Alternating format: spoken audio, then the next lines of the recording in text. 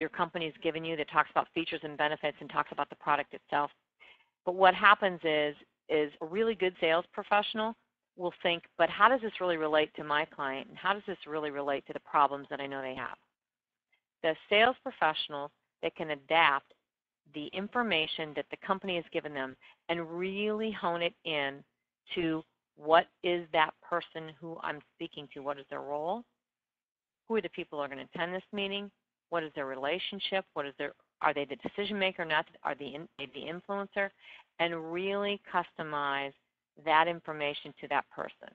So for example, if you're presenting to the CFO, you're going to have a lot of numbers early on, or he or she is going to be raising their hands and saying, but how much is it going to cost, and show us a case study and things of that nature. So you want to rearrange your information.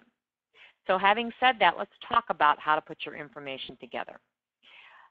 I'm going to introduce you to our craft compelling content format.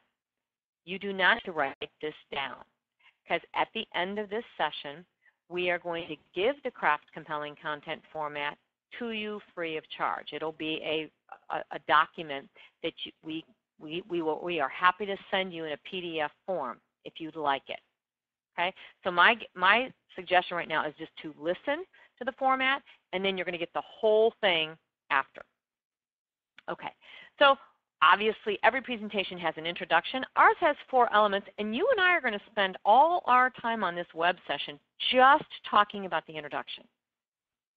Then, of course, there's the body of the talk, where you're really getting into, here's what we have to offer, Mr. Customer. And then the conclusion is the wrap-up, the value statements, and then, of course, next steps. Today, I'm going to spend a lot of my time on